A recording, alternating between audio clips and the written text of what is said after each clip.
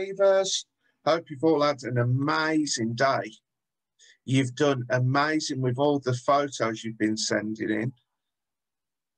You did really well with those juggling balls. And as for your flatbread breads, they looked yummy. So we've just done campfire. And what does that mean at camp? It's time for bed.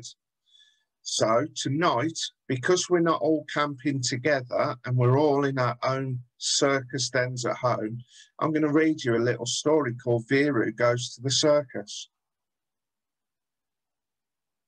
Grandma and Grandpa take Viru to see Jumbo Bumbo Circus. This is going to be fun, he tells them.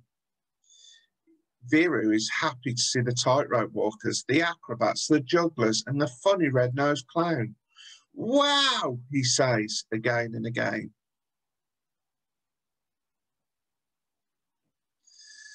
That night, snuggled down in bed, Viru dreams of having his own circus. So the next morning, he invites his mummy, daddy, grandma and grandpa to see Viru's circus. Viru, the tightrope walker, plans to walk on a high rope, but mummy says this may be dangerous. You might fall down. So, using his brain, Viru, the tightrope walker, keeps the rope on the ground and walks on the rope. Everyone claps. Thank you, he says as he takes a bow. Viru, the acrobat, plans to jump through a firelit ring. Viru, this might be unsafe, says Daddy. You might burn yourself. So, Viru, the acrobat, takes a hula hoop and jumps through it. Everyone claps. Thanks, he says, taking a bow again. Viru, the juggler, plans to juggle 6 balls. The balls might fall on your head, warns Grandpa. So Viru, the juggler, juggles one big laddu.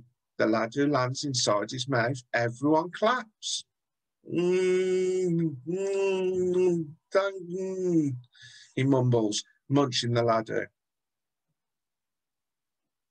Viru, the ringmaster, plans to have a cage lion for the trick.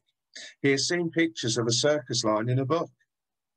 It is wrong to make a wild animal do tricks for us, though.